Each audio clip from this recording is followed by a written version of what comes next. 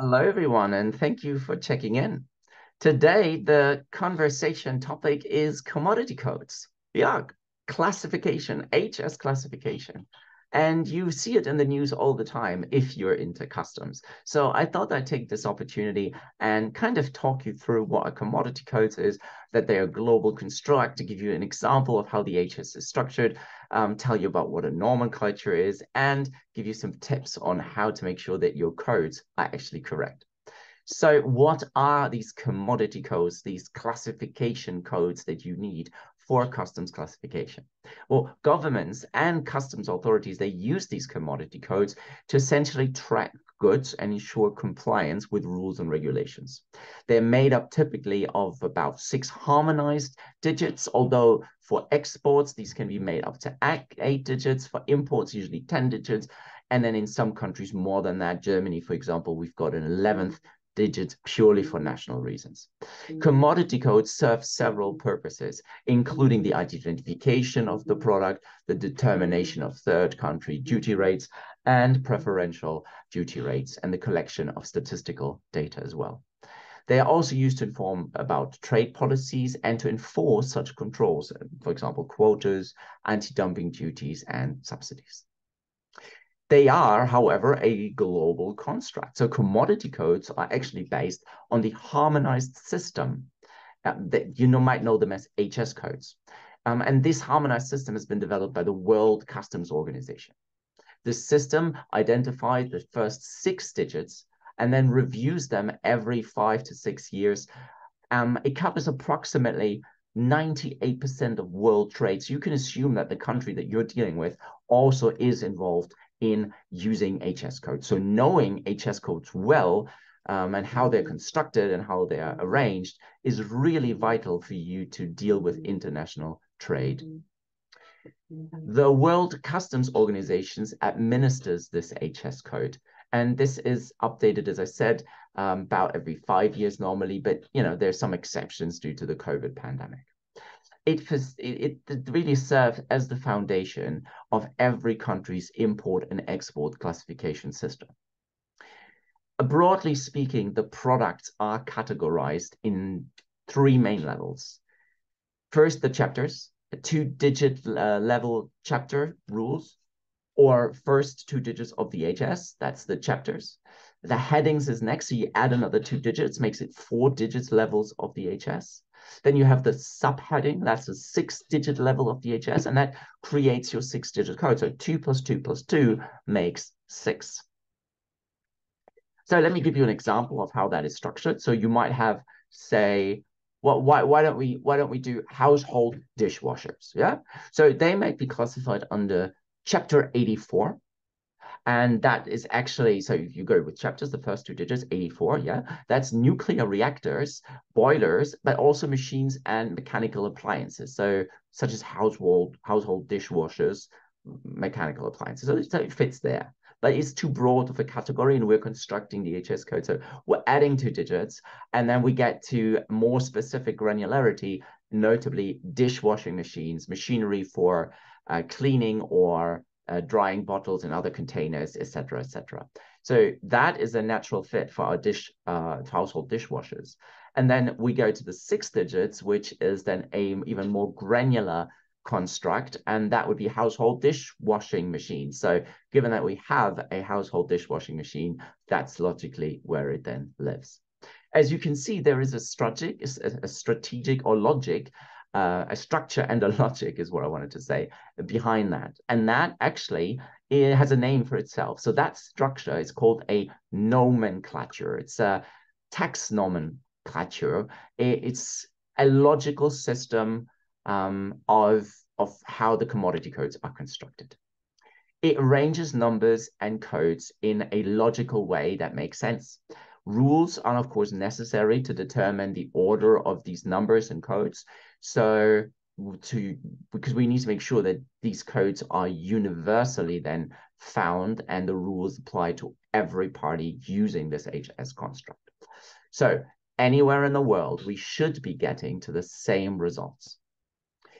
And In order to classify, as you can tell now, there are some questions that need to be answered. So for example, what should be the order of the product listings if you are going to do a nomenclature? Which product goes before which product? You know, why is machinery in 84? What's in 83? What's in 82? So it needs to be a structure, and that's why we do this nomenclature here.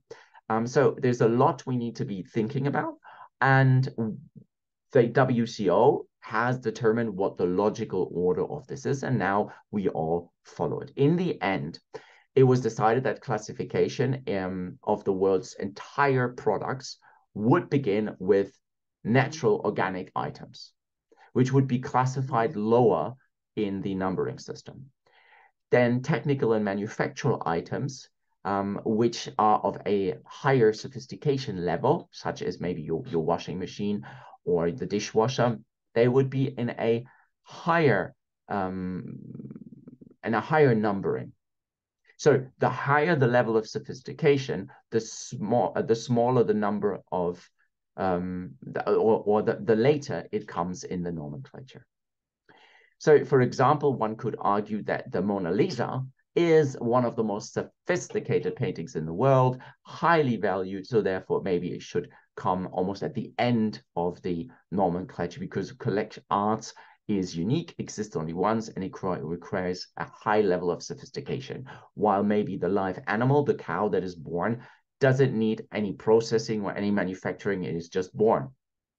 So kind of in that way, the nomenclature is structured from least processing to most sophisticated processing, and your product slots in there, in between there. Now, often you are then asked to classify the products, or this is where people like me come in. We help companies classify products and to make sure their commodity codes are correct, because it is quite tricky at times.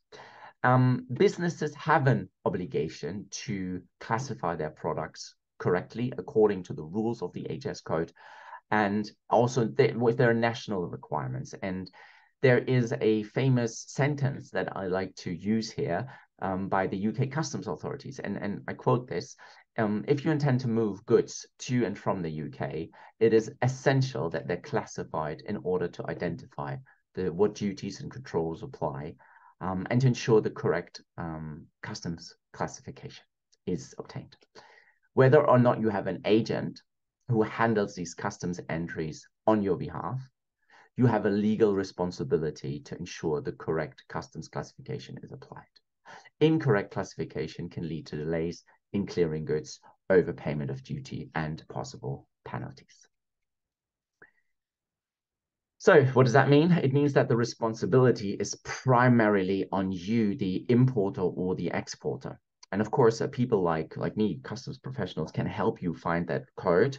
And it goes to a larger point that you need to be prepared, or otherwise your goods may get stuck and might be fined and even confiscated. Using, for example, an outdated tariff can have significant consequences. If your code is no longer valid, your goods may not be cleared or could get stuck in customs. As a result, you may experience delays in reaching your customers. Additionally, providing an incorrect commodity code can lead to underpayment or overpayment of duty. And again, that has then administrative, at the very least, administrative consequences. And, you know, if for example, you're importing metals and you're declaring chocolate, any protective measure that the government may have wanted to take to ensure that you're not importing a certain product, if you're misdeclaring it, would go out of the window.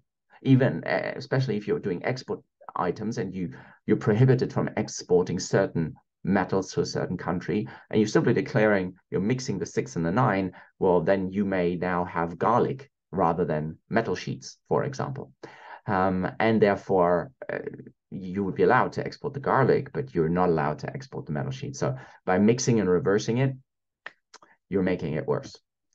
And this can have quite severe consequences. So there you have it, a quick look at customs classification and what actually is the nomenclature, what is an example of an HS code, what is an HS code global construct, what are commodity codes, etc. Now, I should let you know about certain cool developments. First of all, if you want to stay up to date with all the latest on customs classification, then please look at the links below because there is a collection of customs classification developments on our website. So go check that out. If you're interested in classification training with me, live classification training or on-demand pre-recorded one, then please check out our shop or our events page where you can book the live trainings and the shop where you can book the on-demand trainings. And if you have any specific queries about your products and you want us to classify them or help you get a binding ruling or anything of that sort, then just reach out to us. We offer a 1-hour free consultancy session for everyone who wants to benefit from it. And again, details are on the website. Look, thank you so much for watching and hopefully see you soon at another video. Thanks. Bye.